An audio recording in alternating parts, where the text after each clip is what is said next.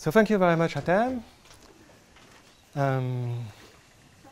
This talk is obviously not about me, because I am way too young to have 35 years of critical analysis behind me. Let's hope this will not never happen to me. But of course, this talk is about Frank's work. It's about opening, the Frank mail file, try to see what's in there, and try to answer the question that Yvan asked me, which is, what did Frank Mail really do in these last 35 years, right? And I'd certainly like to thank Yvan, Atem, and Thomas for sharing some insight on their beautiful works so that I could prepare for this. Okay, so Frank Mail is, of course, an École Normale student. I mean, of course. Which good mathematician isn't, right? So he enters École Normale in 82, and he gets out of it in 87 with a PhD that he did under the supervision of Henri Beresticky. And then what you see is what used to be the typical French career. You enter CNRS, you go abroad a few years, just to double check that your initial intuition was correct. That is, that there is only one place in the world where you can do decently mathematics, which is, of course, Paris. And so he comes back very quickly. But of course, in Paris, there are big centers of mathematics. You can be, a prince in one of these centers, but you would be a prince among the princes, fighting to sit at the table of the king. Or you can go slightly further away and, claim ownership, on smaller fortress. But this is for you to build it, right? And this is exactly what happened in 91 when Frank became a professor at Cergy-Pontoise. There was a very small group there, and with a group of people, actually an outstanding group of people. Emmanuel Hébé is over there. Frank and some other built an amazing group. And I've seen quite a lot of French departments, very good ones, very bad ones. And I can tell you that when you see what this department in Cergy looks like nowadays, they can be very proud. I mean, it's an amazing place. But of course, men in their 40s are men in their 40s, and when beautiful ladies like the University of Chicago or IHES knock at your door, it's hard to say no. So since then, you can see Frank, of course, in Cergy IHES, where he has this night chair, and of course, from time to time in Chicago. And we know who he visits in Chicago. So Frank has had a number of prizes in his career. Started in 97, theoretical physics prize from Institut Henri Poincaré. He's been a section speaker at ICM in 1998. 2014, he's a plenary speaker in Seoul. And then he got recognized twice by the French Academy, in 2000, Prix Charles Louis de Saulles de Freycinet, the prestigious Prix Ampère in 2018. In 2005, he gets the silver medal of CNRS, and the American Mathematical Society gave him twice the Boscher Prize in 2005 and 2023, and recently the Clay Research Award. So that's a beautiful series of prizes. So when he finishes in PhD in 87, of course, this is PhD under the supervision of Henri Beresticky. This is nonlinear elliptic equations, extraordinarily dynamic field, particularly in the 80s, very strong group in France. And I know that Frank was very much influenced by what he learned there, but what people did there in particular, the idea that these people really addressed a truly nonlinear problem with all that it means, and developed from scratch completely new techniques.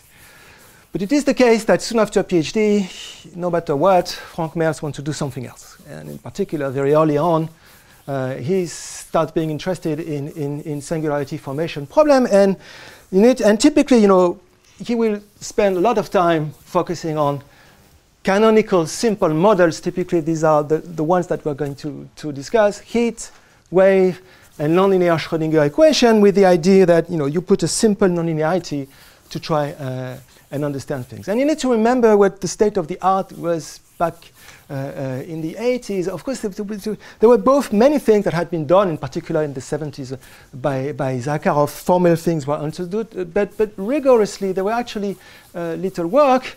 Typically, for a model like NLS, little was known on singularity formation, except this kind of virial type argument. That is, you knew that some classes of solutions could not lead to global solutions, but the description of the singularity was very poor. And in some specific cases, and I'll get back to this, typically the heat equation of some instances on the wave equation, well, you had some more insight. Actually, very exciting things were done, but this was very far from being a complete picture, and many open problems, even on these simple models, were completely open. And not only open, I mean, what you had to do to actually enter the understanding of the singularity formation problem was far from being clear. So Frank will, if I want to look at what's been done, Frank's been really pushing two main routes.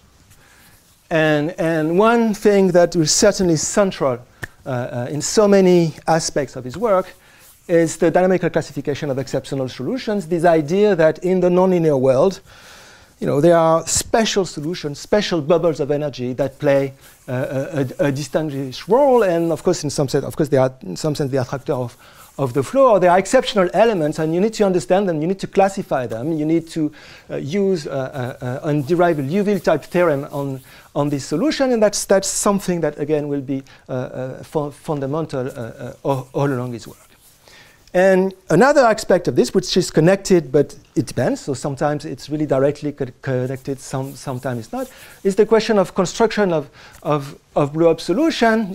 Understand, in a setting where you don't understand things, where you have very few examples, try to put your hands on example, try to understand what are the scenario, what are the mechanism, at least produce example, and maybe in the long run, obtain classification results, show that whatever you proved existed is something universal, but this would be a second step. And all along in both these approaches, really, this is always this thinking of, this is always about addressing nonlinear problem, a very strong influence from elliptic and parabolic world, and try to derive monotonicity formula. And of course, something that is absolutely central in his works is the notion of critical and supercritical problems, which, again, nowadays are of course very natural, but maybe where, if you look back, were maybe not so obvious.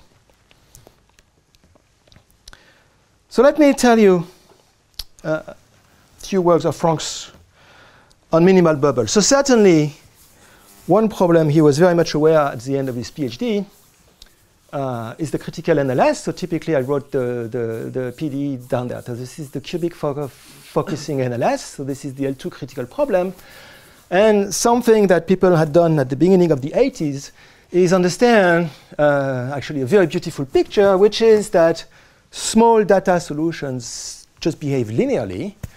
But there is a first solution, it's the soliton, which is a solution to a nonlinear elliptic equation, and this guy behaves differently.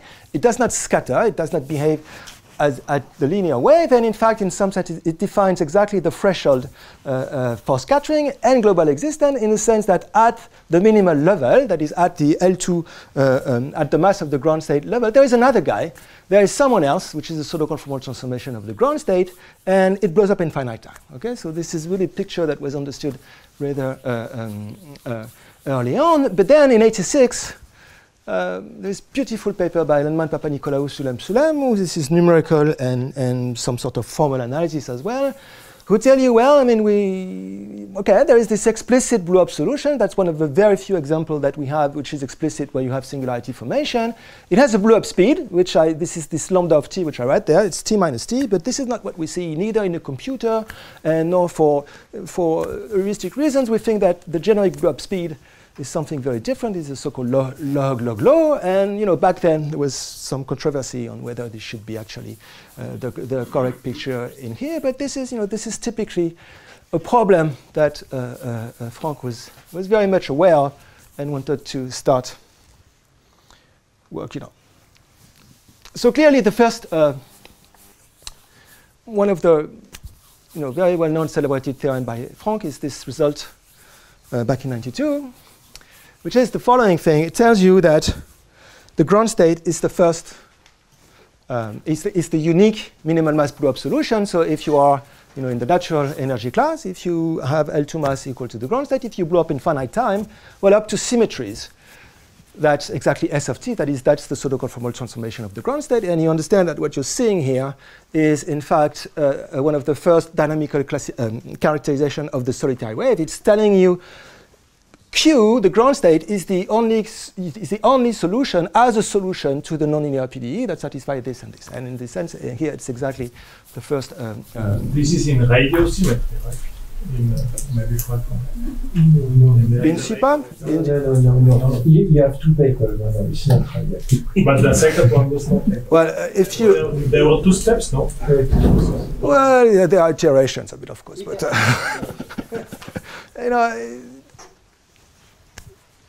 So let's see.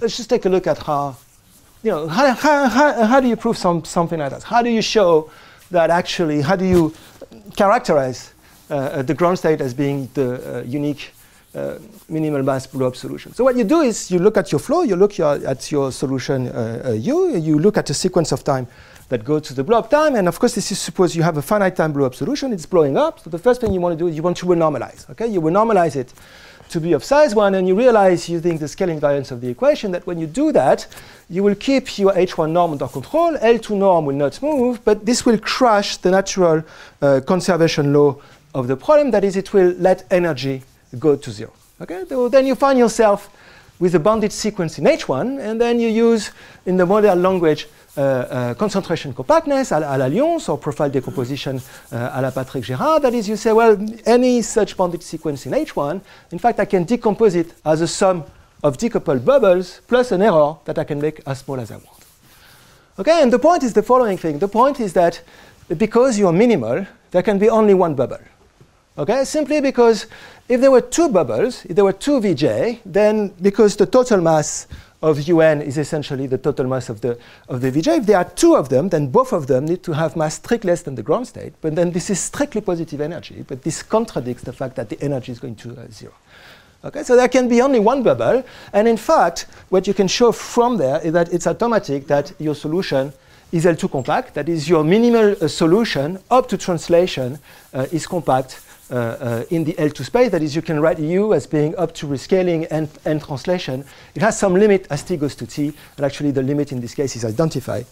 It's Q. Okay, so this is really what you see. This is the notion of being compact in the critical space.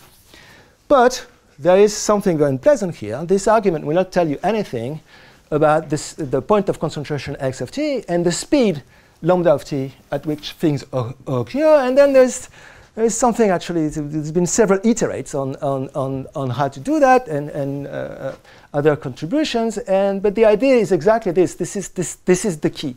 What you want to do is use this compactness in L2 it allows you to localize conservation law, understand how mass evolves. And the key now is to use the fact that you can integrate from the singularity. That is, the fact that you concentrate in L2, that you are L2 compact, simply means that your solution, if you want, up to translation, is going to form a Dirac mass.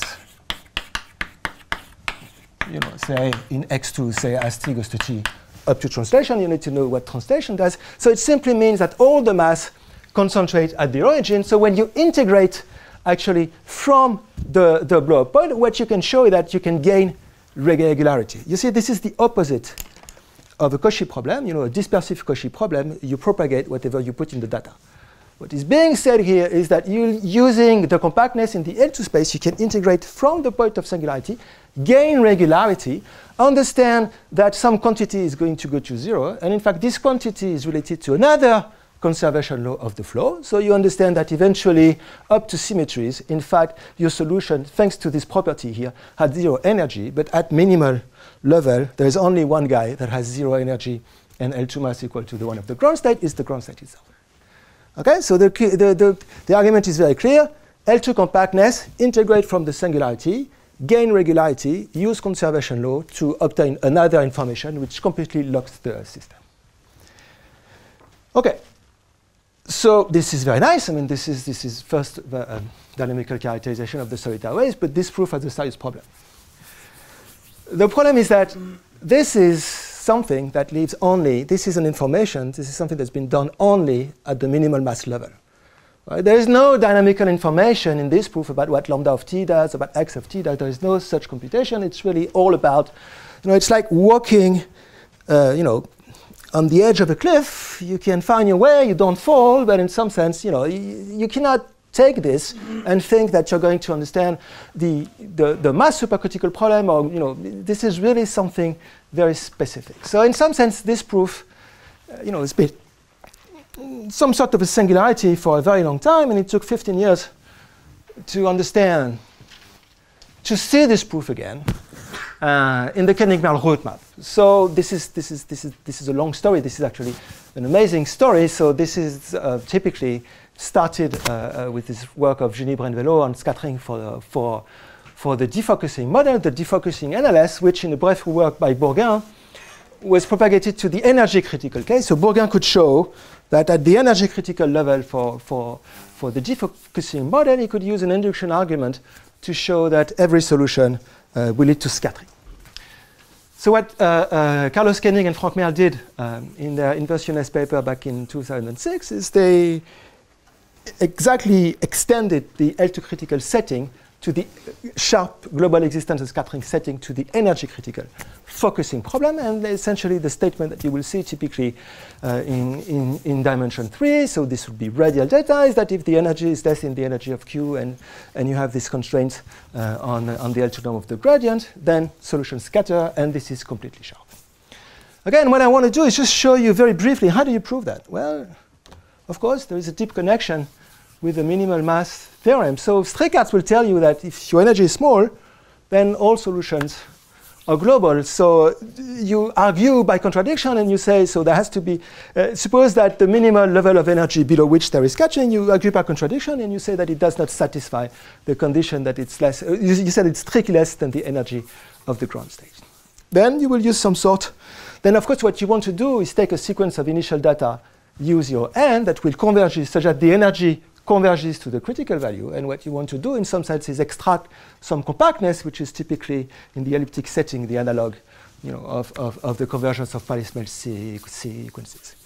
So now you need to do some concentration type compactness argument, and this is again a very beautiful story with major contribution by Baori-Gérard, beautiful paper in the L2 critical case by Merle and Vega, and here I'm quoting the Kerani paper back in 2001 where this is done. So you decompose your set of initial data in a bunch of bubbles. So you have this profile ULLG plus an arbitrary error. And of course, this is no longer about Sobolev embedding of H1 into L2. This is about loss of compactness of Strickhartz estimates. Okay, and then the argument is exactly conceptually similar to the one in the L2 critical. So what you will say is the following words. These profiles UGL, there can be just one of them. Because if there were more, each of them will have energy strictly less than the minimal energy that will lead to scattering. So each of them will lead to scattering solution. But two scattering solutions that separate is still a scattering solution. So this cannot do, this contradicts the minimality of EC. Okay, so now of course this is, need to, make this crystal clear, but this is exactly what's going on at the end of the day. At the end of the day, what you extract from this sequence is the existence of a minimal element. There is a minimal solution that has critical energy and which is compact up to the symmetries of the flow. Okay, and what you have to do now, you have to say, but well, let's imagine that the energy of this guy is strictly below the energy of the ground state, and then you use the compactness in the critical space to localize your conservation law, in particular conservation of mass. So you have, there are several regimes that you need to do, but for example, one of them is that you need to rule out some sort of singularity formation. And then you will integrate, you will gain regularity, in this case it's L2, you will use your conservation law in L2, and you will immediately get a contradiction. I must say that when I saw this proof, 15 years after the L2 critical proof, I mean, this was, this was actually amazing. It's an amazing proof. And again, you know nothing about lambda of t, you know nothing about x of t. This is something that it's all the compactness property is enough to actually get your answers here. So, but of course, these guys were only started. So Carlos gave us a beautiful lecture and an update on the Soliton resolution program. These works, so this was not, it's not on the, so there's some work on NLS, but it's really on the wave, on the energy critical focusing wave equation, that an absolutely stunning picture has been given, and the fact that, so typically I'm quoting the paper back in 2014, so for the radial wave in 3D, you have a complete resolution, Soliton resolution decomposition of the solution. Every global solution of the equations decomposed as a finite term, as a finite sum of solitons up to scaling plus a remainder, which is given by pure radiation. Of course, this has triggered, this is just the beginning of the story. The point I would like to make is that there was no plan to do that. I mean, some things like this were known in the parabolic setting when some sort of dissipation mechanism were clear, but the plan to attack this kind of thing was very unclear, and it's connected to other works of Franck, which I will mention. And of course, at the heart of the proof is, again, this idea of dynamic classification of the solitary wave. That is, understand how do you realize, how do you characterize the explicit objects that are supposed to be the only nonlinear objects. So I systematically call it Q. How do you characterize this Q? Why is this Q? Why is this the only kind of object that you can see when you look at the long time asymptotics of the solution? And it's really related, at least in dimension 3, and Carlos explained that the picture is more complicated, but this is certainly the way things started. This is this kind of Liouville theorem of classifications, which tell you that solutions that do not want to eject energy, solutions that do not want to disperse, well, there is essentially only zero or the ground state. This is an amazing proof, and really this is the very beautiful thing in this proof is that the way you show that U is actually exactly the ground state is you capture the ground state by its tail. You start doing this far away where everything is linear, and then you start understanding slowly how to extract information from there. You first understand that only the tail of solution can sort of be the enemy in the linear setting, and then you have also, and then you work harder and you understand that only Q as a solution of the elliptic problem can be your non-dispersive solution. Okay, so let me tell you. Of course, this story is not chronological. Let me go back, the years 90, 91, 92. Franck has done his minimal mass theorem. But as I told you, the minimal mass theorem for NLS is really something, this proof is very specific, it's very fragile, and he could not use this. He tried. I mean, there's a very interesting prepublication. This was back in, it's a well, when this was back in the day, there was no archive, and things could circulate and etc. Where you see Franck trying to use this kind of ideas to go dynamically into the problem. But so, well, the NLS problem was in some sense stuck, and Franck got interested in something else. He got interested in the Zakharov equation. So Zakharov equation, cubic 2D, this is a very famous model from plasma physics. It's a complicated model.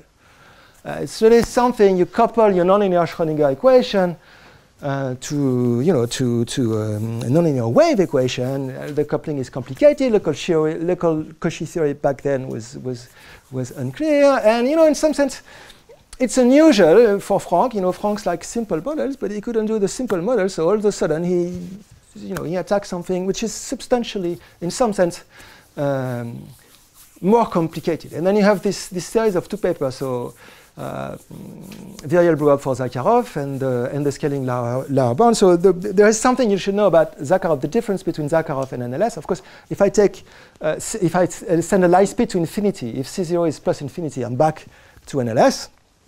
But this equation has no scaling. Okay, there are two scalings that could compete in principle: the one of NLS and the one of the wave. And what is being said in this paper is that it's the wave scaling that works. And in particular, what's proved there is that singularity formation will form for this system, which is completely unknown. The argument is a virial type argument, but it's a complicated one. The obvious things don't work. And there is something very, very nice going on, in particular, in the virial group for Zakharov. I mean, if you read this paper, you will see that this Franck Merle is the one that was described by his advisor, Henri Berestiki, last time. That is the machine that could, do any sort of computation, do 20 pages of computation just like this, day after day, and this is what you will find in this paper. I mean, this is lots of computation there. And then there is this beautiful series of papers with Leo Glanchta, where Franck and Glanchta showed something amazing. They showed that the correct a candidate for blow profile for singularity formation here. So again, it has nothing to do in this case with the log law. Of course, the wave wins in some sense, but the structure of the profile is given in some sense by a deformation of the pseudo-conformal transformation. That is what he's telling you. If I go back to this picture here, he's telling you that the kind of singularity formation that you should expect for NLS is really given by some sort of deformation of this kind of profile. And at the end of the day, what it amounts doing, it amounts constructing a solution to a nonlinear elliptic equation, which in some sense bifurcate from the ground state. And this is something, there were things like this in the literature, trying to compute self-similar solution or trying to compute raw profiles, but sort of by a bifurcation method. And it's very well known, and this is something we bump into later, that in some sense this kind of bifurcation is singular. There is something wrong. I mean, you cannot be, there's a problem of function space. Things don't decay well, it's a disaster. But it's not the case in this paper, actually. There is a miracle, which makes things actually nice. Things decay nicely. And in some sense, I call it being very lucky, but Franck has a different name for it. He calls it intuition. But there is a miracle here. Okay, but the Zakharov, it's very nice, but this is still not, in some sense, this is again a singularity formation by virial argument, and okay, so some explicit solutions are constructed here, but understanding the flow completely, in particular around the solitary wave, is still an open problem as of today. Is something that Franck could not do. So he decided, I suppose, at some point in the middle of the 90s, to in some sense, try to go back to problems that were a little bit better understood. And in particular, there was this beautiful series of work by Giga and Cohn on the nonlinear heat equation. So if I give you a crash course on singularity formation for the heat equation, really what Giga and Cohn did is they tell you, well, if you renormalize the flow, if you have a singularity somewhere and you zoom near the singularity, you will have your renormalized flow, which is the solution to this equation here. And what Giga and Cohn proved is that there is a beautiful monotonicity formula for this flow, and it's something that it looks like the standard energy, if you want, for the nonlinear problem, but there is something absolutely fundamental here. There is a weight. Okay, and what it means that these weights, these quantities, are really seeing what's happening locally around the singularity, and this is really the starting point of the Giga-Cohn analysis. The idea very roughly is to say, well, I have some quantity that decayed, so Lyapunov functional. My renormalized time S is a global time because it's a consequence of the normalization. And so in some sense, if you can control that, well, this means that you control space-time integral of this. So this means that DSV needs to go to 0 in some sense. This means that the attractors of the flow essentially are the stationary solution to this equation. And what you can show is that in some range of the exponent, actually, there is only one stationary solution to this equation. It's given by a constant. Okay, so this is exactly what they will tell you here. They will tell you that in some range there is only some range of parameter p, there is only one self-similar solution, which is the universal attractor of the flow, and that's just the constant. So in a series of work with a student, Hatem Zag, which from what I understand, he stole from his own advisor, but this is a different story. They did something. No, it's an exchange. It's an exchange. I see. This was a gentleman agreement. I see. But so what they did with Hatem is the following thing. You know, they said, but this profile. I mean, if I zoom on the singularity, so I'm forming a singularity somewhere. But then I zoom. You know, I look at what's happening really on the singularity, and I see a constant profile. Right? Because this is what gigacone tell you. They tell you in some local sense, you really converge to a constant function. But of course, you cannot be a constant function forever. Because this is just a zoom. If you have finite energy, at some point, you must reconnect to someone nice. Okay, so there is a free boundary in your problem. There is a boundary layer. There is an inner boundary which you need to compute. So it's related to this parameter b here. And this is exactly what's being done in this paper at Duke. They do two things.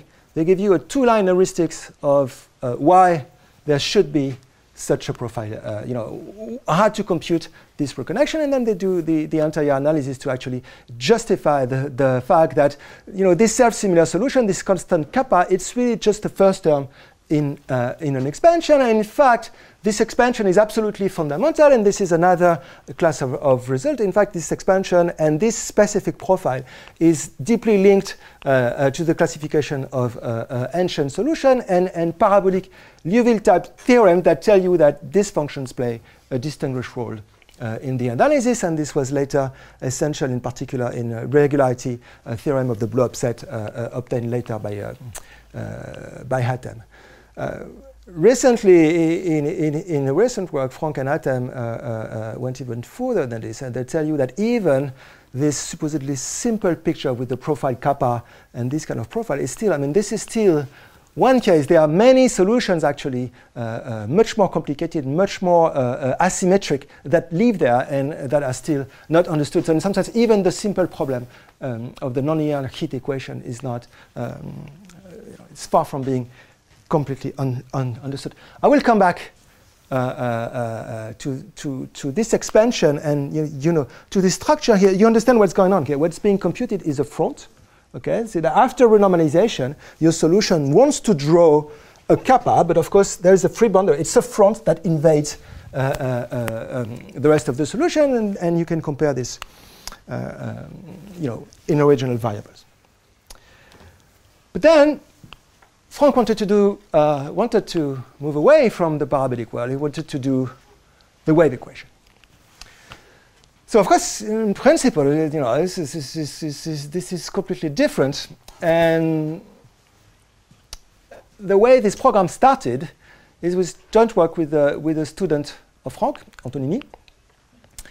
And the way it started really is exactly by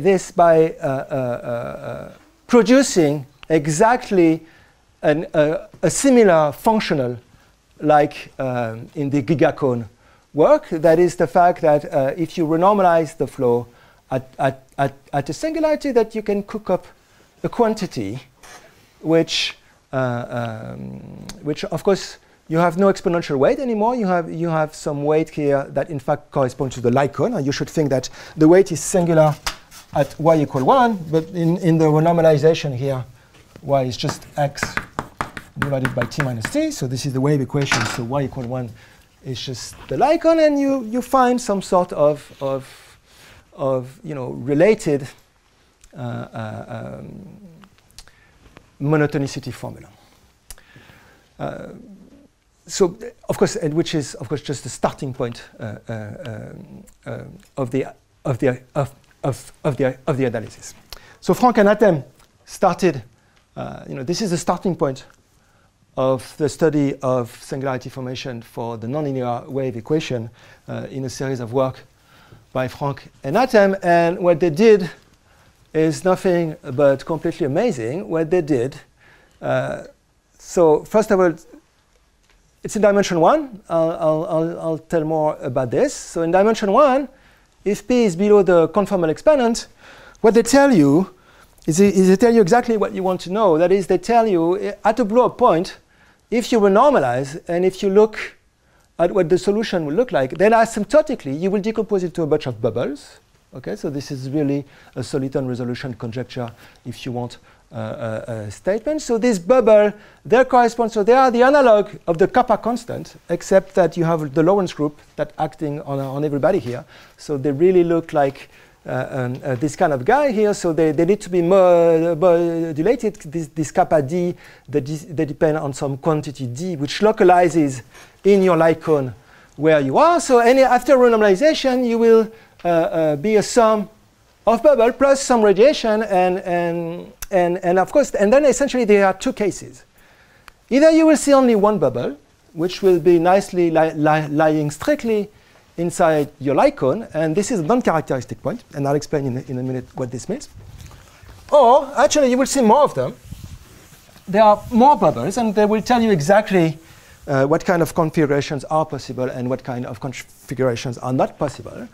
And they will tell you exactly how this point moves. They will tell you asymptotically, not only do we know that these guys are there, but they explicitly tell you how these points move and how they should do, and it's asymptotically given by a universal Toda system. And in particular, if there are more than one bubble, then some of these guys will want to go to the boundary. They will want to see the boundary of the light cone. And this is related to the fact that, so if this is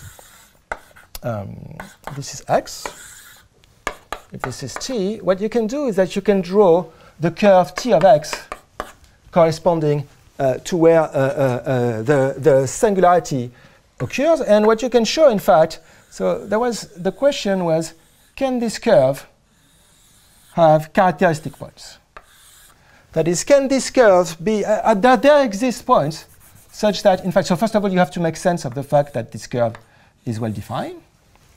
And then the question is, can you find points where actually, at this point, you can exactly, if you take the backwards light cone below these points, then actually it's tangent to the blow-up curve t of x. And this was, these were questions that was raised in the 80s, in particular by Caffarelli and Friedman.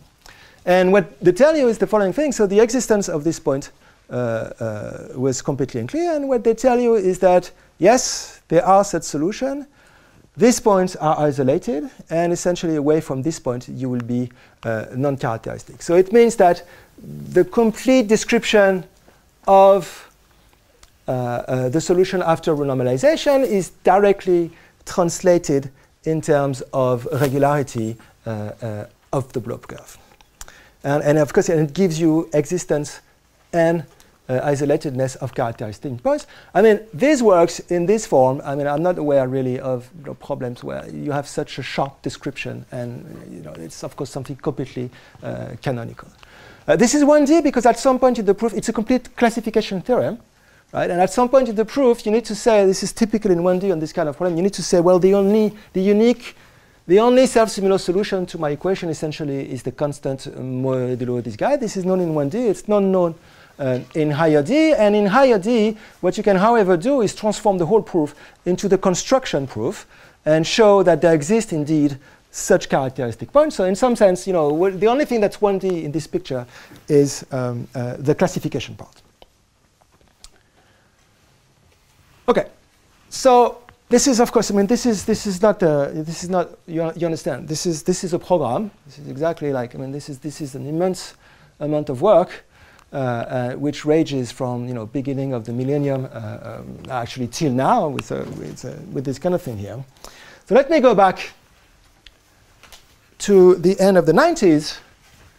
And so Frank has done the minimal mass problem at the beginning of the 90s. He's done this Zakharov thing, which is very interesting. He still certainly thinks about the NLS problem because there are traces of that. But something, he's certainly thinking about parabolic problem as well. But there is something, he doesn't understand about this dispersive equation, and then he really wants to put his hand on one of these problems. And in particular, he wants to understand mass subcritical problems. That he wants to understand really what happens if you are above the minimal mass for singularity formation. So this is something he could not do yet on NLS.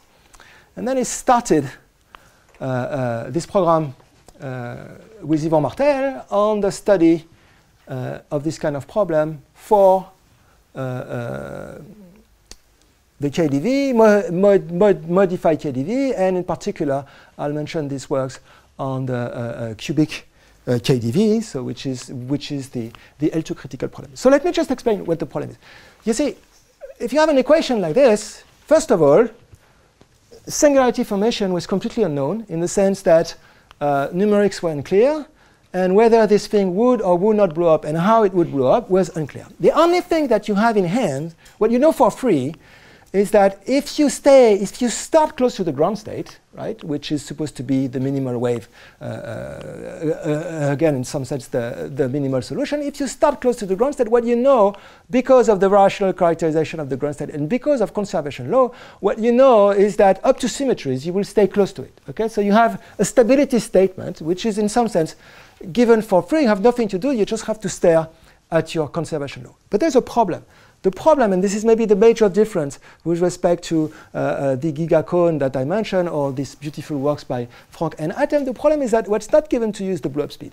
You have no idea how fast, in principle, you have no idea if this guy wants to concentrate, so will lambda goes to 0, and if it does, you have no idea how to control actually the rate at which this thing will concentrate. So there is really something is completely blocked here. And there was, again, no obvious reason to believe that this thing would or would not blow up. So the first work, I mean, so really the way they addressed this problem, the way they started this problem, is really through this idea of Liouville theorem and classification of minimal elements, classification of solitary wave, and this idea to try to understand when is it that the ground state, how can I dynamically characterize the ground state? What kind of solutions, what kind of properties do I need to assume on U so that the only solution actually is the ground state? And typically one of these first statements is what you see here. The fact that essentially if you remain of size 1 and you don't eject energy, that is your L2 Titan time, then you need to be the ground state. This is exactly, this is in some sense the mass supercritical characterization of the ground state that starts here. So let me say that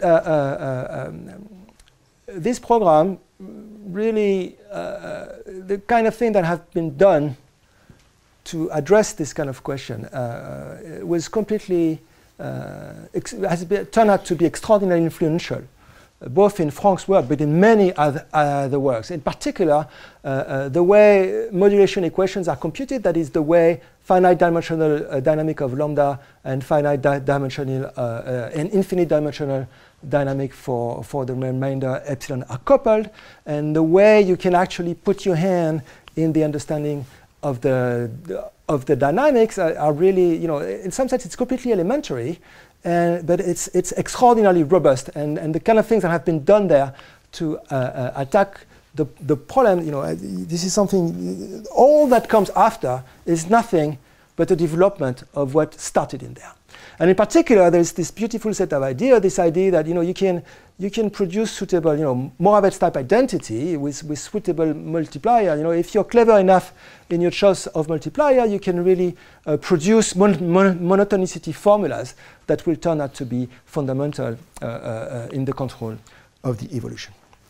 So a spectacular consequence of the Liouville theorem is the fact that you can say that you could show singularity formation for the generalized KDV equation, that is, show that if the data has energy strictly negative and you start close to the ground state, say in L2 and you're in H1, then you have finite or infinite time blow up, and the proof is really again in the same state of mind of extraction in a way or another of some special solution, that is, you assume it's not true. This is something, if you work with Frank, you want to prove anything, the proof starts by contradiction, because there's whatever you want to prove, it starts with the contradiction. So let's assume it's not true.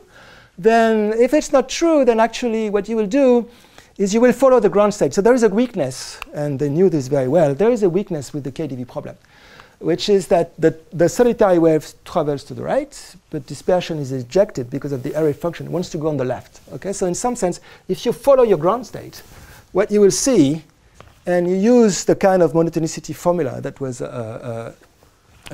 discovered there, what you will see that you can actually follow your ground state, and if you don't blow up, you can extract a limit object. And because radiation is really gone to the left, what will happen to your limit object is that it will have a flow which is compact, and actually it's better than that. You can really get exponential decay, uniform in time exponential decay of the solution.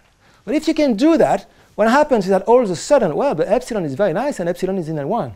But if you're in L1, again, you can use another conservation law, because with respect to NLS, there is another conservation law, simply the L1 norm. So it's not a norm, it's just the integral of u. And this guy sees scaling. So the fact that you have this uniform bound allows you to use another conservation law, which does not live at the critical level. And this conservation law will force your scaling parameter to remain of size 1. But then if you're L2 tight and you're of size 1, then you enter the regime of the Liouville theorem of Martel and Merle, and you must have, this means that you're the ground state. But the ground state has 0 energy. You assume that you have strictly negative energy. That's your contradiction. Okay, so again, monotonicity, you extract, you pass to the limit, you gain regularity, you use conservation law, you get your contradiction. Okay? And this was, of course, an immense breakthrough, because this is really, this was actually completely unknown. So right after that, of course, this theorem as it stands is completely sharp. There is nothing, 22 years after, there is nothing to change here. There's been example of finite and infinite time blow up. So this is completely sharp. What Franck and Yvan understood soon after is that, in fact, if you assume a bit more on the data, and typically because of this asymmetry of the flow for KdV, you want to assume some sort of decay on the right, then in fact you will recover the fact that you can be more precise. You can show finite time singularity, and you can show a first upper bound on the blow-up rate, which is here. So it's the first information on what the blow-up rate should be. So just to share. I've seen the birth of this theorem, and I started my PhD with Franck in 2001, and after 2 months he was invited. Apparently you spend your day at IAS, Franck. I mean, everybody. So you were invited by Bourgain at IAS, and we were going there with Yvan. And I was just a PhD student, so what we would do is we would have this office in the wood. I don't know why we were in some remote office in the wood, and what we would do, it would be the three of us. We had, huge office. So these two guys, they would spend the day working like dogs, writing estimates, laughing, chatting, writing on the board. I mean, they were super excited. I mean, and what come out of it is this thing. I love this paper, but it's a double contradiction argument. I mean, at some point you have to stop. It's amazing. It's amazing work, but it's complicated. And of course, I was starting my PhD. I was working very hard too, trying to find my way to do something. But I was not doing anything, and I was furious to see these two guys work all day and do good things, and I was working too, but nothing came out of it. So well, that's math. Anyway, so later, and it took some time, of course, and once things get started, then you can think of them. But quite later, I was fortunate to join them to actually revisit again the KdV analysis, because some things were slightly better understood, and actually we understood that if we really restrict more the set of initial data near the ground state, then we can have a complete classification theorem. We can completely understand the flow near the ground state and understand how the soliton is a threshold regime, which separates between a regime where you will leave a neighborhood of the solitary wave and a regime where actually you can show singularity formation with a prescribed and universal blow-up rate, which is given by actually the T minus T low, and several truths came out of it: the existence and uniqueness of the minimal blast blow-up solution, which was completely unknown, and also the fact that, in fact, and this is something very important, in fact, the coupling between radiation and the wave can produce arbitrary blow-up speed, which is something that was completely unexpected. Another fruit of the KDV analysis, because of the way you see, the point is that really this is all about the coupling between a finite dimensional and infinite dimensional dynamic. Another fruit of this was to understand for the NLS problem this log-log dynamic. There was, of course, a spectacular work by Galina Perelman at the beginning of the millennium, who was the first one to really understand this kind of coupling mechanism and why this log-log law could be made rigorous for the NLS problem. And she used very heavily spectral methods, which, this is actually this is very interesting work and which has connection until today. The approach that we had with Franck was very much more related to the NLS approach, and in particular allowed us to prove in 2D that the virial set is a full set of log-log blow-up, and this was sort of after the KDV problem, sort of a success of the relevance of this method. And then later, of course, this is really a mass critical problem. Of course, this has created some emulation. There's been absolutely beautiful work in other settings, and in particular, there's been beautiful work which I'm mentioning here about the energy critical problem. And then this idea started emerging that L2 critical, energy critical, they are different, but maybe they are not that different actually. And really, the seed that has been planted here allowed us 10 years later, jointly with Franck and Igor Rundiansky, to get the blow-up for the Schrödinger map, which is typically some energy critical analog really of the L2 critical model that is here. Of course, it took time to do new things, but at the end of the day, it all started with the KDV program. Another spectacular fruit of the KDV program is the collision of soliton programs. So you see, if you start understanding the coupling between speed, translation, and the infinite dimensional of the dynamic, then you can start asking very interesting questions about dynamics of nonlinear solution, in particular dynamics of multisolitary waves.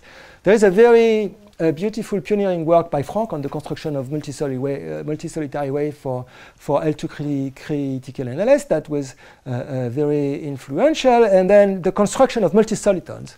The uniqueness for KDV of multisoliton was done by Yvon after this KDV works, and there really is a series of work later about the existence and stability of this multisolitary wave. And then Yvon and Franck ask a very difficult problem. They ask, okay, so maybe I have multisolitary waves, but what about interactions of multisolitary waves? What happens if two solitary waves, so maybe they want to collide, or maybe they want to stay close to one another? How can we understand the interaction of solitary waves? And of course, if you are in an integrable setting, as you know very well, this kind of object can be computed explicitly. And typically what people tell you is that in integrable cases, collisions are elastic, which means that if you're pure soliton at infinity, when you collide, you're still pure at minus infinity. In some sense, they don't see each other. They see each other only through the finite dimensional dynamic. They cannot create infinite dimensional radiations. And in a series of, again, pioneering work by Franck and Yvon, so in particular in the case of the modified, so this is the modified KDV equation and the critical wave equation, they typically do explicitly this kind of computation, so nobody knows how to do two big solitons, unless you cheat with the speed. I mean, if they are both big and the interaction is big, nobody knows how to do that. So in some sense, you need some perturbative setting, which depends on which paper you're looking at. But the idea is that what is being done here is a program for the complete computation of the interaction of the solitary wave, the complete computation of the coupling between the finite and the infinite dimensional dynamics, and the understanding that in non-integrable settings, the collision is not elastic. There will be dispersion, and this is something in particular relevant for the soliton resolution program, as Carlos mentioned the other day. Okay, and then a third, maybe third series of work is about energy supercritical models. So there is in particular, so in the energy supercritical world, so this is really, most of what I talked about here is really about critical problems, be it for the mass or the energy. But of course, the world has many fascinating supercritical problems. And the first, and this is of course, in some sense, slightly different world. There are more monsters there. And there are, in particular, if you remember what I told you about gigacone theory, they tell you that up to renormalization, where after you zoom in, there is only one attractor, which is given by the constant self-similar solution. Well, this certainly ceases to be true a priori if you become energy supercritical, and there are new, there are new asymptotic candidates to be a profile. In particular, there are singular ones. Okay, and if it may look like this guy may look like a funny guy, but it's not. I mean, this guy is there in many, many, many problems, much more problems than you would think. And the idea that some homogeneous solution is an absolutely fundamental object, and that it triggers a lot of nonlinear dynamics is something that is present in many problems. And Herrero and Velázquez were the first one in this unpublished work of '94 to discover type 2 blow-up. That is the fact that indeed, in some regime in the energy supercritical world, there are other type of singularities than the ones described by Giga and Cohn, and really they rely in particular on the fact that this guy is the picture. So there are three in a series of work with Hiroshima Tano. They really address the question of exactly this. What should you see after renormalization for the energy critical heat equation for in the supercritical range? What does the singularity look like? What should you see after renormalization? How is the asymptotic profile related to the rate of blowup?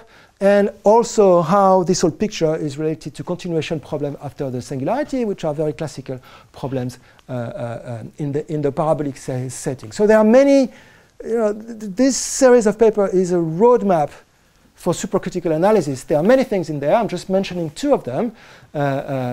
Two results. One tells you that if the nonlinearity is supercritical but not too big, well, in fact, there will not be this kind of type 2 singularities. They will not be there. They can rule them out, and this is something that you need to understand. But if you are sufficiently above, then in fact, indeed, such solution will exist, and they can be attained in some sense as threshold dynamics. That is, you can construct this guy by sitting on the threshold of two stable sets. And again, what's really here is really a plan for the study of supercritical equation. This is very parabolic in the sense that the maximal principle is used in various instances here, but it's likely that many of these results have a dispersive counterpart. And then the question of constructing a supercritical bubble in the energy supercritical case, after the L2 critical case, after the energy critical case, the question was exactly this one: can we actually propagate this kind of construction to higher, to the energy supercritical setting? And just be a little bit careful here. The big difference is that solitons, which are typically your favorite bubble of energy, they have infinite energy here. So you have a tail problem. You need to learn how to handle this, and this is something that along the way, and we managed to do in this joint program with Igor Bruniansky. We constructed a type 2 blow-up solution for the focusing analysis. So this is really showing that this mechanism that Herrero and Velázquez saw for the heat equation, it is there for the NLS equation. And in fact, there are also this idea of anisotropic blow-up, which is the fact that there are much more kind of singularities. You don't have to be radially symmetric. You can start understanding truly non-radial blow-up, which of course is something relevant if you want to move on to other problems. And finally, I'll mention this series of work, this small series of work recently with Frank, where we addressed the question not in the focusing case, but in the defocusing case, right? Which is typically a frontier So, of course, in the defocusing case, if you are energy subcritical and subcritical, you will have global existence and scattering. The critical case is essentially Bourgain's result. But of course, if you go above, can you form singularities, or can you not form, or will there be global existence? Well, this was obviously not so clear. And this is really, this is something, I mean, it took us 20 years, but at the end of the day, the intuition that we developed, both for the construction and in some sense to the classification, led us to understand that, well, there are indeed singularity formation is possible for the defocusing NLS. And in fact, what you need to understand, you need to make the link with fluid mechanics, in particular explicitly the link with 3D compressible equation. And you need to understand, the key here maybe is the following thing, is that this regime, this kind of regime, it's very easy to show that it does not exist for the heat equation. The heat equation cannot do that. In some sense, it's too simple. It's not a system. It cannot do something like this. You really need some system structure, and the underlying system structure here is related to the 3D compressible Navier-Stokes, and in particular dimension free. Here is essential. The proof of this result is very simple. Well, you need to say two things. Thing number one, in some regimes, I can, typically if I think of Navier-Stokes, in some regimes, in 3D, I can throw away dissipation. Dissipation is lower order, so my leading system is Euler, and then I need to understand Euler. But then how do you go from Navier-Stokes to Euler, if you want? How do you get into understanding this kind of thing? Well, in fact, you need to understand that what you're facing is a front renormalization problem. What I mean is the following thing. What Franck and Atem told us 25 years ago, where is it? It's here. They told us the following thing. They told us, when you renormalize the flow for the heat equation, you should not think, okay, you see a constant, it's a constant function, but you should think that this constant, it's a singular profile in some sense, it has infinite energy, it's a monster, right? It's very big. And in fact, they're telling you, but this is not the right picture. There's another scale at which you should think of this problem. And at this other scale, you will see a nice function. You will see exactly what you expect. You will see kappa divided by 1 plus, some z squared to some power, right? And you need to go to this scale, otherwise you don't see anything. So it's this idea that you renormalize with scaling, but you're not seeing the right you're not seeing the right picture. The right picture is something that there is an inner scale at which you need to compute things, and this is exactly what's happening in this defocusing NLS and compressible fluid problem. It's really this idea that there is an inner layer, and that it's the computation of the inner layer that will give. It's the understanding of the inner layer that will allow you to understand this kind of problem. In other words, it's really these things on the heat equation that were done, nearly 30 years ago now, that started, a very long program, which eventually led, in particular to this work on Navier-Stokes. It's really this study of baby models, which maybe you could think are too simple. Maybe you should think maybe they don't contain universal behavior. Well, in fact, they absolutely do. And they give you exactly the right intuition to address more physical model. And, it maybe took some time to convince everybody of that. But I think now the convention, everybody's convinced. I hope so. All right. So, Franck.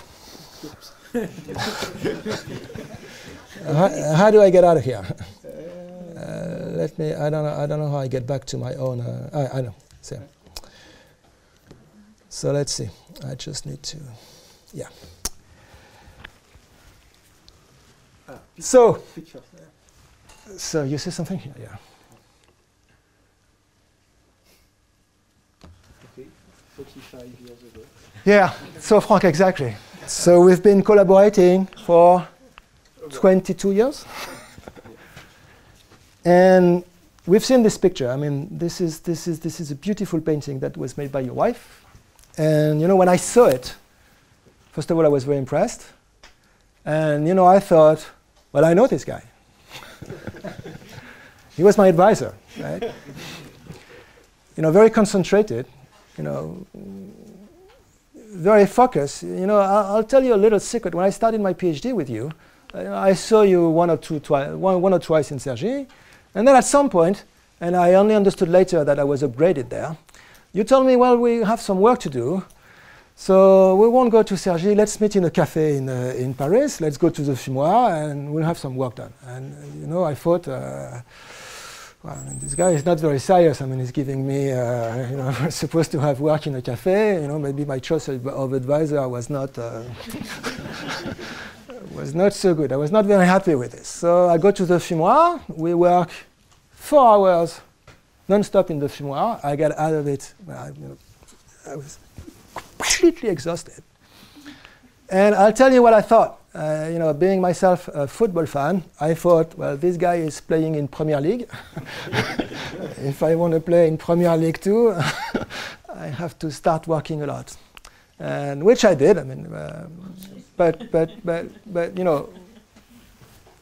So of course, all these years, collaboration, evolves. Our relations evolve, but from the very beginning, it's been, you showed me a universe that I had no idea existed, and I think there is something very specific with Franck. It's something that is really very strong. Is that what Franck likes? It's to be in the wild, uncharted territory. No map, no book, no techniques, nothing is going to help you. It's not the point. This KDV work that they did with Yvon.